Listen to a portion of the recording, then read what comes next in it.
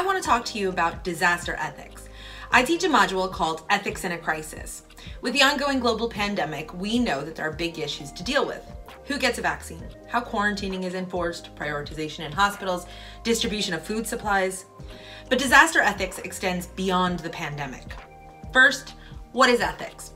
Think of ethics as a lens. When we put on a pair of glasses, the situation or object we're looking at doesn't change, but we do see it differently. Likewise, when we apply ethics to a situation or event, we're looking at what should happen or how we should act. Ethics can therefore be defined as a system for understanding and applying what is right and wrong to particular situations and actions. An emergency is some harmful or dangerous situation, but it doesn't always mean that there's a serious disruption to the functioning of a community or society. That's where a disaster comes in. A disaster, according to UN Disaster Risk Reduction, is a serious disruption to the functioning of a community or a society due to hazardous events interacting with exposure, vulnerability, and capacity, leading to maybe human, material, economic, and environmental losses and impacts. Okay, then a crisis, well, the definition varies. It obviously has a lot of the same components as a disaster or emergency. I like to think of it as long-term or ongoing. There's no one single trigger event like there is in an emergency or disaster. Think climate crisis or financial crisis. In my module, I cover disasters, crises, and emergencies. Finally, I get to disaster ethics. Disaster ethics is an applied ethics, meaning it's not just theory.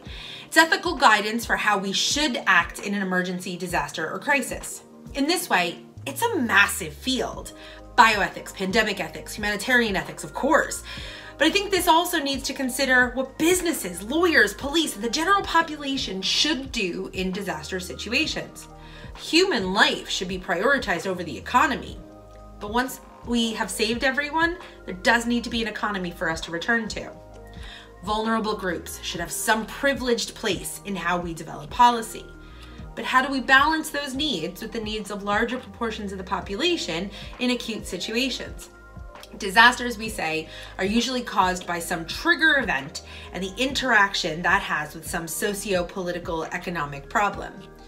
So how should we respond to a disproportionate number of deaths in a poorer community? For example, when the trigger event, a flood, a pandemic, has actually just exposed structural inequalities and injustice in our peacetime society. Complex emergencies, or those termed black swan events, the ones we didn't see coming, might need an entirely new type of response, and hence ethical decision-making.